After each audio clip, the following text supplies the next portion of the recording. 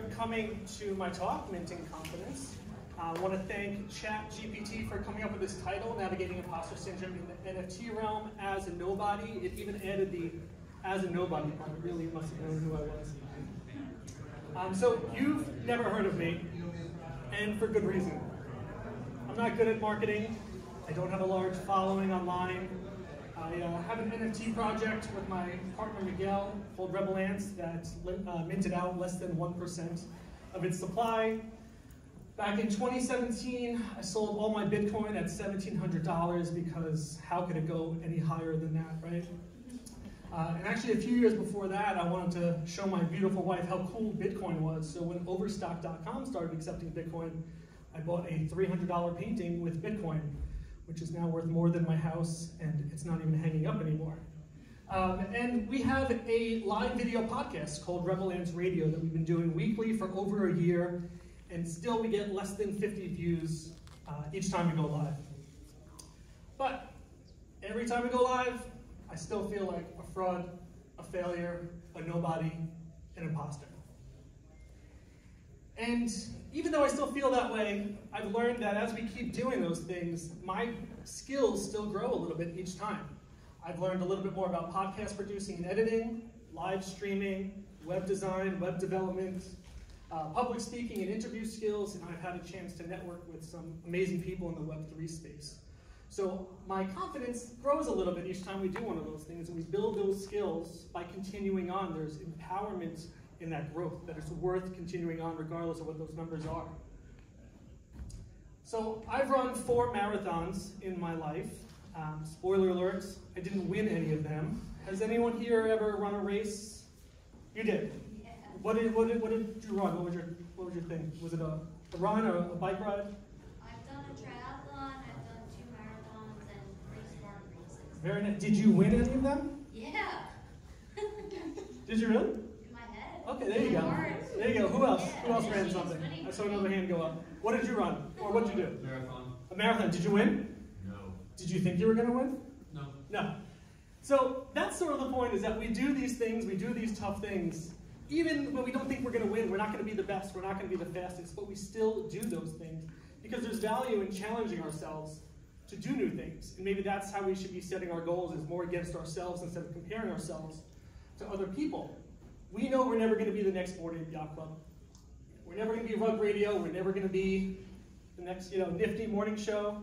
Hashtag choose rich. So we've had to find a way to be our own authentic selves and embrace that and move at our own pace instead of trying to compare ourselves. And that's why we now have a segment on our show called Toilet Thoughts, where we share our crazy ideas with each other without fear of being judged, without fear of losing advertisers or turning people away. That's just who we've come to be over time, to have this feel natural for us and feel good. And so it's important that we learn to celebrate those little wins. Because again, it's not about comparing ourselves or saying, did we finish first? It's about how are we improving? So as small as we are as a project, as a team, we still have over 17,000 followers on Instagram. We have over 20,000 followers on TikTok, and we have over 1,000 subs now in YouTube. Feel free to subscribe. And we've had over 228,000 views on our channel. So those are good for us. We feel good about those. The numbers go up over time. It's nothing compared to some of those other radio projects, but we feel good about them. And that's the important part, is to learn to accept our own pace and set our own goals. I've also found it really helpful and motivating to have a partner, like boy Miguel right there. Through having a partner, you can learn to celebrate and suffer together. So every time our YouTube subscriber count goes up by 1, we're texting each other, oh man, we got another one. And when we go days or weeks without one, we're texting each other, where's everyone? Why isn't anyone watching? We also are really good at holding each other accountable. Sometimes it's keeping us on pace, on schedule for those things, and sometimes it's for him to tell me my web design sucks, and it's for me to tell him that his color palette sucks, but we're there to make each other better, and we keep pushing each other. We also have a complementary skill set where I can't draw, I can't design an NFT, but he can't design a website, and so together we're able to put out a product that we feel good about. It's also helpful to share costs, cover for each other when our personal lives get in the way of these things. And it's also helpful to increase our surface area through networking. So Miguel is an artist, he has that network. Me as a nobody, I have that network, and together we're just able to touch more people and cover more ground with getting our message out and trying to gain support. And so, as motivating as it is to have a partner, we like to look back at the first version of something we did, the first version of the podcast that we did. It didn't look that great. It looks a lot better today because we've learned to grow those skills. The first NFT we put out, Rebel Ants, it didn't look that great. The new one that we just put out today, which you can go into at rebelants.io, it looks really good. We're really proud of that. And the first website we put out wasn't that great. The one we put out now, we're really proud of that. And so that growth over time is from continuing to do it, continuing to iterate and challenge ourselves. And so I would encourage you, if you feel like a nobody, to find those skills that you're interested in, or find the things you're interested in and work on those skills, because there's so many free resources out there. Nobody's stopping you. There's no barriers to entry here. There's free resources if you want to design something, right? We watched Pablo Stanley design Roboto's in Figma for free, a very well-known project. RIP, no longer exists, but it was all done in Figma for free. If you want to stream online, you can use StreamYard, you can use YouTube, all for free. You can just get started and put yourself out there and start to improve those skills. If you want to put out a website, you can use Webflow, Doric, Card. If you want to create content, you can do it on Medium, you can do it on X, all for free. And if you want to learn and you need to learn new things about how to improve those skills, head over to YouTube, Udemy, or Free Code Camp. And again, there's growth and empowerment in learning those skills because you feel more confident, and over time you get to kind of build out that vision that's in your head that makes it uniquely you, which hopefully over time will attract more people because it's unique, it's you, it's not trying to be somebody else. So I want to share with you a framework that I learned from one of my favorite online creators, Mr. Ben Burns. He calls it the evidence inventory. So this is a good framework if you're feeling like an imposter and you need to move past that. So all you need is a piece of paper, a pen, or a pencil. And at the top, you're going to write, I'm not ready to blank, whatever the thing is you think you're not ready to do. So for me, that might say, I'm not ready to start an NFT podcast, right?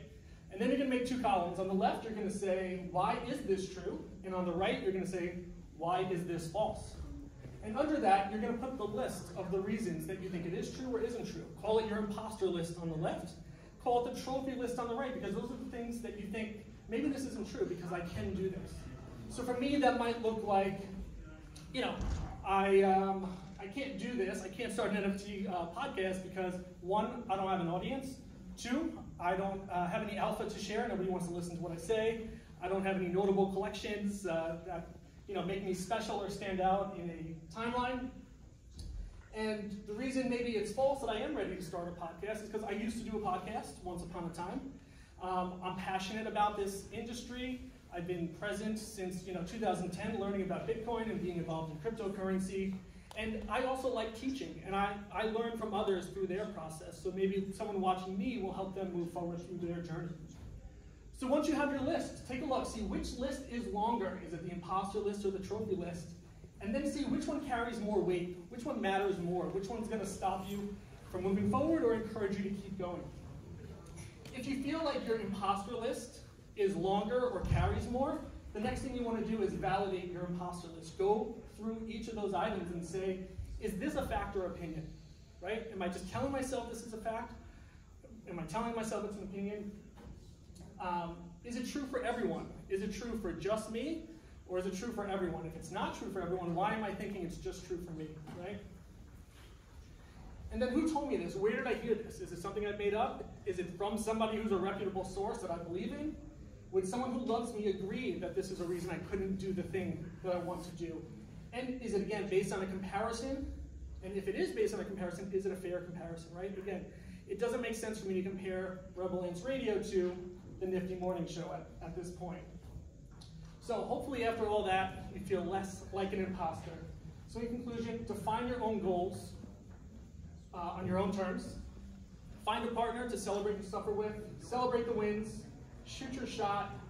Continue learning and keep going, because you never know if your art will be on display in the artist gallery like Miguel, or it'll be standing on a stage giving a talk at NFT NYC. Yeah, great job, Kevin. Thank you. Awesome. High five.